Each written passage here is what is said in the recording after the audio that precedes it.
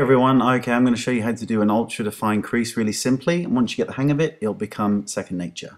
First, you want to just put a light eyeshadow all over the eyelid. Next, you're going to get a Kohl pencil and just do a little line where you want the crease to start.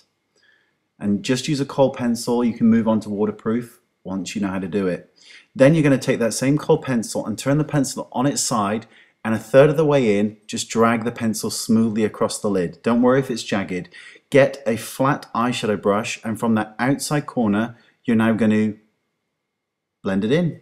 That will blend the pencil completely right from the outside corner all the way in. See how easy that is?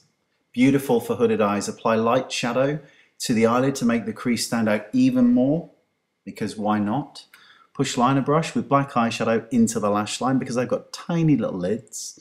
Next, apply some mascara to the lashes, because this really is all about the eyes. It's ultra dramatic without really doing anything at all. Once you've done that, I'm actually going to use the push liner brush on the bottom lash line because I've got almost no lashes on the bottom, so we might as well make a little bit of definition there. Next, I'm going to put a light creamy pencil into the inner corner of the eye, because we usually use dark, so let's use a really light color.